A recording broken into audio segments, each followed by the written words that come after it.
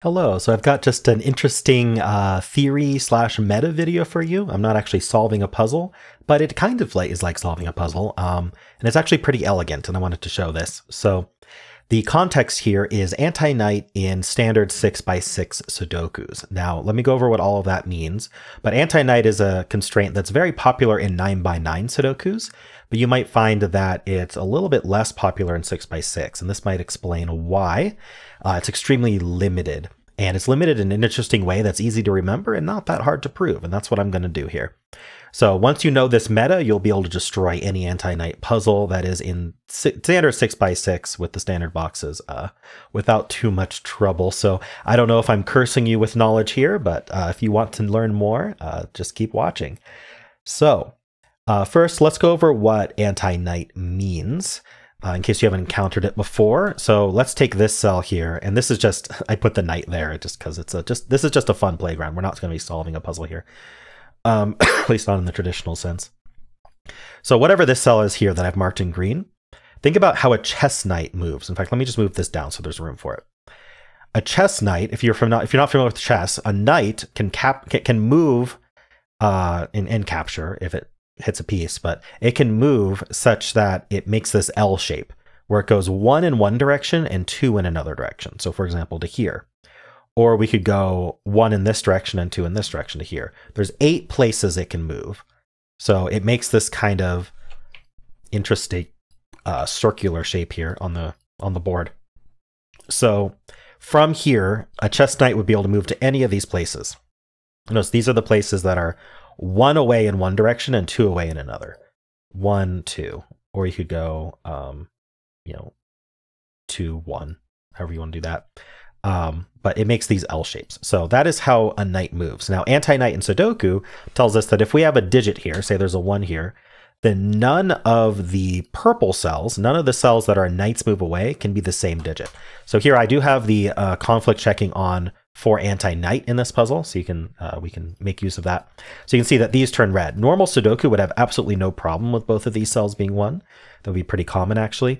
But with anti-knight is explicitly telling us as an additional rule that these two cannot be the same digit as each other. So I can't put a 1 here, I can't put a 1 here, or here, or here, or here, etc. Now this already couldn't have been a 1 because it shares a box, but it definitely can't be a 1 because of anti-knight. Same with here and here. They can't be 1s because of anti-knight. So that is anti-knight. Now, anti-knight, very popular in 9x9s. It is also quite restrictive.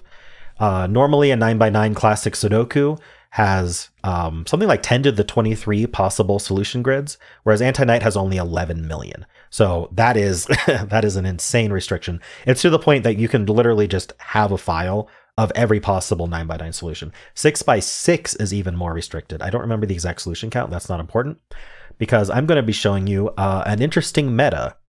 So now we are going to talk about it. So let me tell you first what we're about to prove, so you have context of what we're going for here. So if we were to, interestingly, if we were to checkerboard or maybe chessboard the board here, the grid here, I'm just going to make all of these just sort of green here. So you can see that there's cells that are on the same checkerboard color and there's cells that are on the other checkerboard color. So in 6x6 anti-knight with the standard boxes, what we are going to prove is that whatever digits end up in green, the 6 digits in the grid, 1 through 6, are split into 2 halves, with 3 of the digits only going in the green cells and 3 of the digits only going in the white cells. So if, for example, I have 1, 2, 3 here, then as soon as I prove that 1, 2, 3, 4, 5, 6 is like this in this box, I can just go to every single green cell and say it's 1, 2, 3, and then every single white cell and say it's 4, 5, 6, just immediately. And so that's extremely helpful. And actually, I'm going to, at the end of this video, I'll pull up a Sudoku Adventure, one of the older ones, and show you how that completely defeats the puzzle. Wasn't intended to be used in the puzzle, and so it just kind of defeats it pretty quickly. But yeah, anyway, so how do we prove this? Well, we can start with just a stack, and I can actually just prove this. Like, I'm actually going to use blue and orange here, and you'll find out why. Actually, I'm going to use blue and orange the other way. You'll find out why in a second. Maybe you can guess. So whatever these 3 digits are, whatever they end up being, we're going to call those blue. And whatever these 3 digits are, we're going to call those orange. So orange is a set of 3 digits, blue is a set of 3 digits as they appear in this box, like this, in this formation. So let's think about these 3 cells here. Let's do them one at a time. This cell, I'll make it purple. This cell cannot be this orange digit because it shares a column. Or sorry, it can't be this blue digit. Sorry, I'm not going to do orange. It can't be this blue digit because it shares a column. It can't be this blue digit because of anti-night, and it can't be this blue digit because of anti-night. So can this digit be blue? Well, the answer is no. If this digit was blue, it wouldn't be this blue digit, it wouldn't be this blue digit, it wouldn't be this blue digit. So there's no blue digits left for it to be. So it must be an orange digit. This cell here sees this blue digit by column and these 2 blue digits by anti-night. So it also can't be blue. And this cell here sees this digit by column. Here, let me make it purple. It sees this digit by column, and it sees these 2 by anti-night. So it also cannot be blue. So that means all 3 of these are orange, that's all 3 oranges for the box, leaving these to be blue. And then we just can literally repeat this for this box, right? These 3 cells all see all 3 blues, so they must be orange, and it makes these blue. So you can see once we've proven one box at the top here, once we know the formation of the digits in the top box, we know the formation of the digits in the boxes below it. It just keeps propagating in this checkerboard pattern.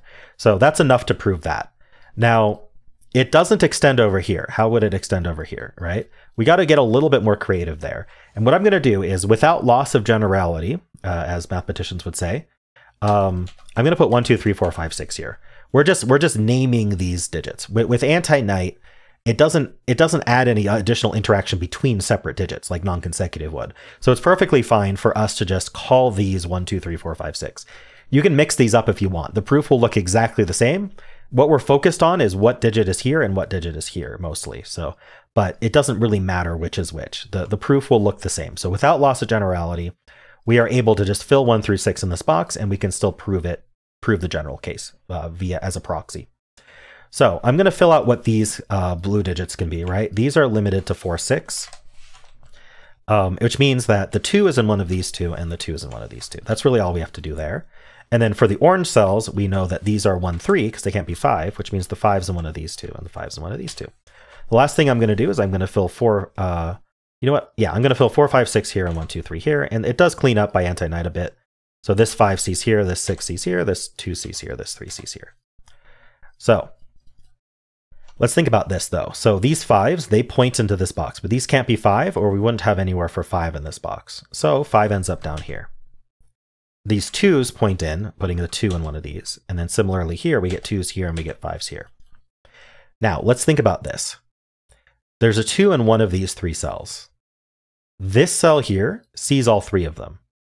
It sees here by anti-night, it sees here by column, it sees here by anti-night. So if this cell was actually a 2, then none of these 3 cells could be 2. And in fact, nowhere in this box could be 2 because 2 has to be up here. So this can't actually be a 2. Similarly here, this 2 would remove these 2's. So this can't be a 2. So the question is, where does 2 go in this column? And the answer is only right here. So this is actually a 2, and 2 is blue. And that makes these 2 orange. Finally, 5s do the exact same thing. This center 5 can't actually be true. It removes 5 from all 3 of these. And it's the same with this center 5 here. It removes 5 from these 2. And so now where's 5 in this column? It must be here. So this is the orange 5. So we are proving this generically, right? We are proving that whatever digits end up here must be over here in anti-night. Whatever this digit is, it goes exactly here. Whatever this digit is, goes exactly here, in addition to this checkerboard. And now look, this checkerboard pattern, it's going to propagate downwards.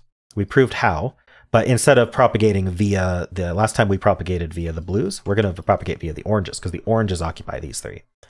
So these 3 cells here see all 3 oranges, meaning they must be blue, leaving these to be orange. And now we have the same exact pattern of oranges here. It's just going to keep propagating downwards. These are orange and these are blue. And there we go. We've proven the checkerboard.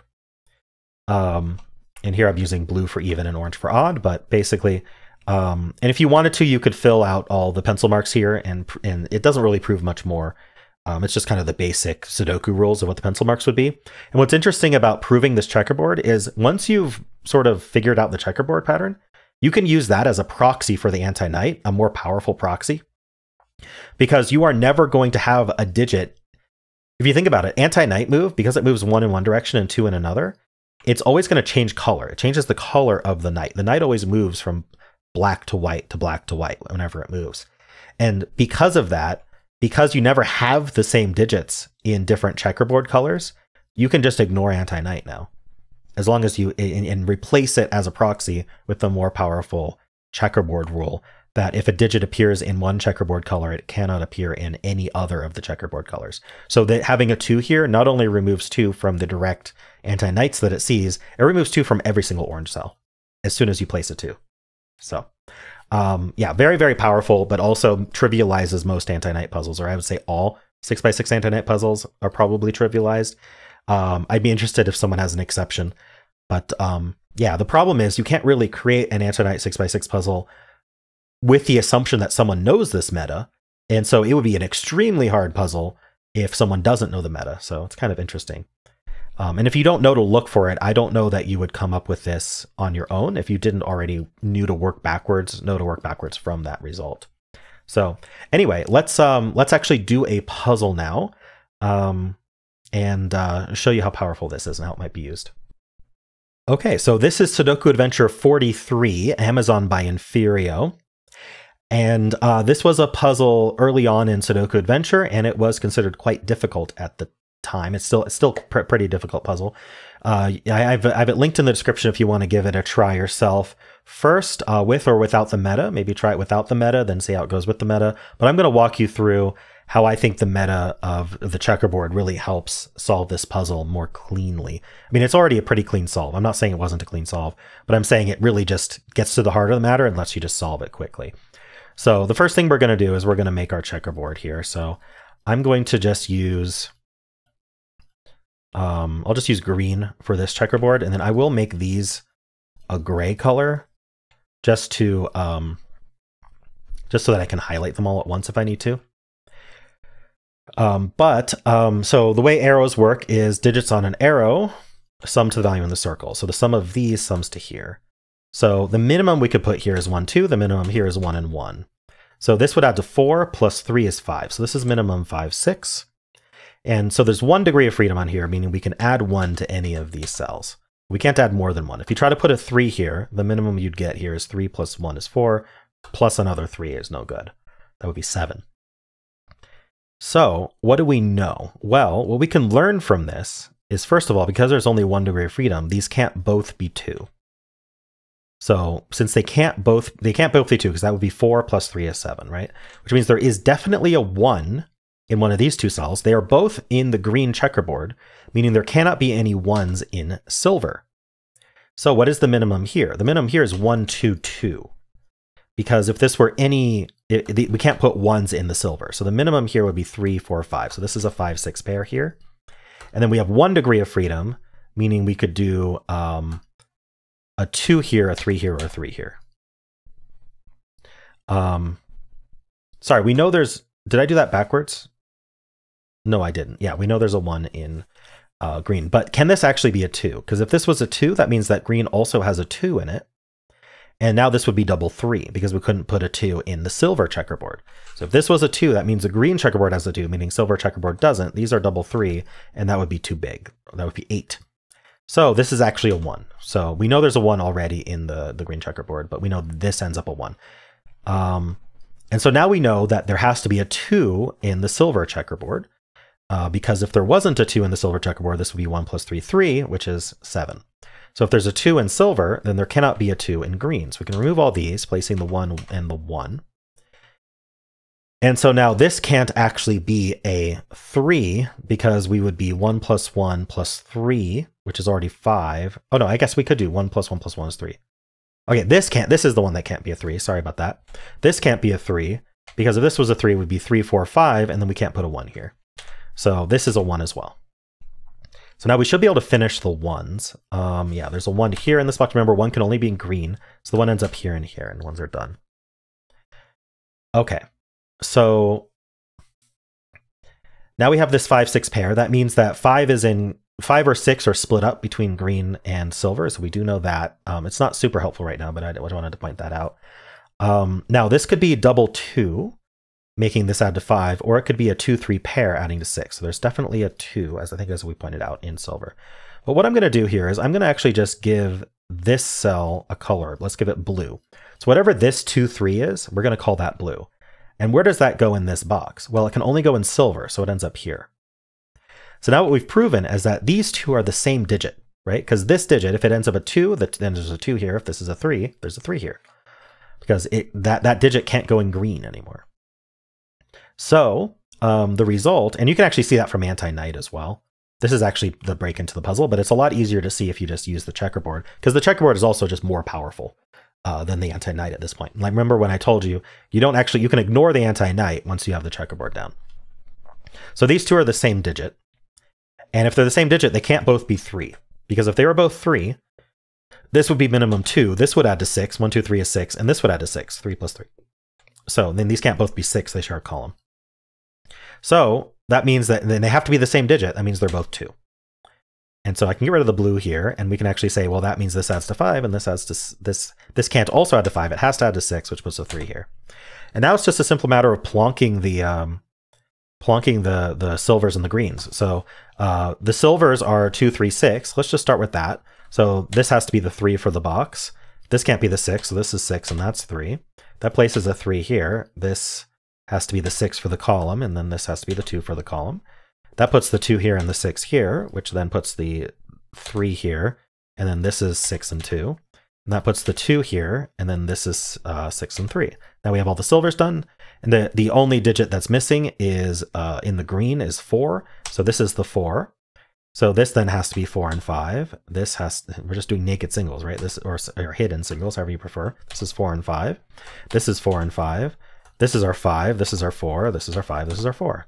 And so, yeah, you still had to notice, you still had to think about these two digits, but it's very easy then to prove that they have to be the same as each other using the checkerboard. Not so hard to prove using anti-knight either, but yeah, I thought that was interesting, and so it really does help considerably with anti-knight puzzles. I'm not going to go through more examples, but if you want to find more 6x6 anti-knights, there may be a couple more in Adventure, and you can probably find some elsewhere.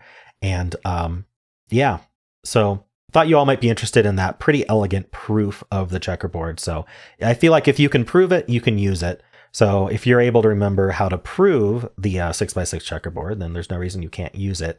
Although you might then be trivializing the puzzle, so why do it? So it's just a matter of your preference. But I personally am not going to use it in my 6x6 anti-knight solves, just because I feel like it's not really an intended feature to be using in these puzzles. But yeah, so let me know what you thought of this. Do you like these sort of random theory videos? Because I love doing those. I love thinking about theory like this. So do let me know if you want more along this vein. And of course, if you enjoyed this, why not leave a like, subscribe, and a kind comment below.